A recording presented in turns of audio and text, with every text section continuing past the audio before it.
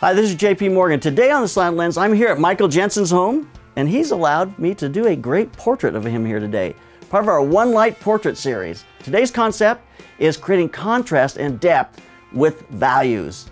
It's interesting because lights and darks are opposites.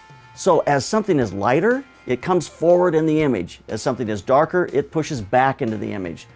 So you might think to yourself, how many things can you control in a tight shot of a face on a simple background with one light? Actually, there's a lot of things going on here. First off, Michael has very light hair, which for me, if I put him on a light background, that's going to make that hair, his hair and his face is going to recede more into the background. It's not going to have the same power and presence as if I put him on a dark background. Also, his shirt. Do I want the shirt to be part of the story? There's a constant play going on in a visual experience because you're trying to take a three-dimensional world and put it into a two-dimensional experience. So in order to create depth and interest, you want to give contrast that gives you something coming forward, something going backwards, and that gives interest to the eye and interest to the viewer and makes your portrait a lot more exciting. So let's get started. We'll shoot each of these, talk about each one of them as I look at the images, and just see exactly what we've got. So let's get started, see what we can do. So we've got an Aputure 300D light here bouncing into the ceiling, which is a great amount of light because it just opens this whole room up. But I'm shooting at 200th of a second at 4.5. And because of that, 200th of a second, I'm really killing a lot of that light. I get just a slight faint shadow of him, which is fine. It's not going to affect us at all. So when I'm doing these kinds of shoots, I like to keep the strobe dialed down as far as possible. So I'm only on about 3 out of 8 stops on this strobe, which means I can shoot very quickly. It's going to recycle really fast. That's really what I want. I don't want to shoot and have to wait for it to recycle. So I'll be able to click, click, click.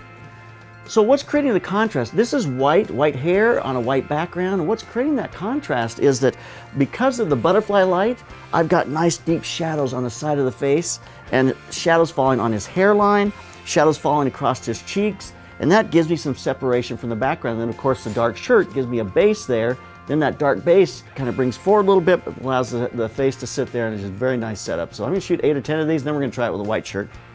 All right, here we go. There we go.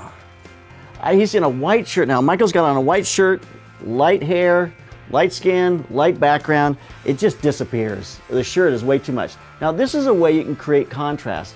If I don't have the ability to put him in a dark shirt, I can always go like this. I'll just simply take my softbox and I am going to feather it as much as I possibly can and just shoot out of the corner of it, and it'll start to vignette on his white shirt. And that's going to take a lot of that exposure off his shirt. It's going to look a lot better. And it's never going to be dark, but it's certainly not going to be as nuclear white as it is right now. I've got a nice compromise going here actually. I've got the shirt is not too bright. The background is a nice white. His hair is separating because of the shadows that are falling because of the butterfly light. I mean, it's actually not a bad. It's very much a high-key type of portrait. You know, which means his facial features, his eyes, his mustache, the goatee really are what are coming forward. The contrast, because everything is on a high key level, means that the dark elements are now coming forward. And that's really using that contrast to create interest and depth. The dark shadows and the dark features are coming forward, the white is receding. So here's our first shot on that black background. The background, even though it is duvetine, that duvetine really sucks up the light. I'm still getting just a little bit of detail on that. I'll have to crush that when I go into post later. But I'm still getting those nice shadows on the face. The light is up a little bit, which means it starts to fall off a little bit on his chin, which I don't love. But the white shirt is not just blasting out, which is really a good thing. So we're going to go to just an all dark shirt, but Michael pulled out this country western shirt, and I love it. So we have to shoot some of these. It's fabulous. So we'll shoot some of these. Still has that dark. This is a great example of having this kind of the gold on the shirt. That's going to come forward too. It tells part of the story. So we don't mind having light on that. It's part of telling the story of the portrait. So we're going to shoot some of these. This will be a lot of fun. So there's a look at contrast and value, creating separation and depth in a two-dimensional world. I mean, it was interesting. The on-white stuff was actually a lot prettier than I thought it was going to be. A little stark, but kind of like a modern sci-fi look. But yeah, very cool. So which ones did you like the best? The most striking, obviously, is black on black. Like you said, whatever your eye always goes to what's light, and so the face pops out. And for a true portrait, a little ominous though, like you said, for a corporate. I could see where a president might not want to look that way. I don't want to look that way. But they all are kind of cool in their own way. So really, we want to use contrast, and contrast is not just about black or white, it's about a combination of your background and your foreground. So if you're on a black background, light's going to come forward. If you're on a white background, dark's going to come forward. So it's a matter of using those different contrasts to be able to tell your story. What do you want to communicate? What do you want to say about this person? I love it when Michael put on this shirt, because it really gave us a little bit of story about him and helped us to tell the story. So I thought that was fabulous. And the guitar came out. It's all excellent stuff. So use contrast to be able to communicate what you want it to do. Make a decision as you do your portrait in the situation you're in about how you want to communicate using contrast. All right, well, I want to thank Michael for allowing us to do this portrait of him, and we're going to get him some prints. Hopefully he'll like those, and hopefully his wife will like those as well.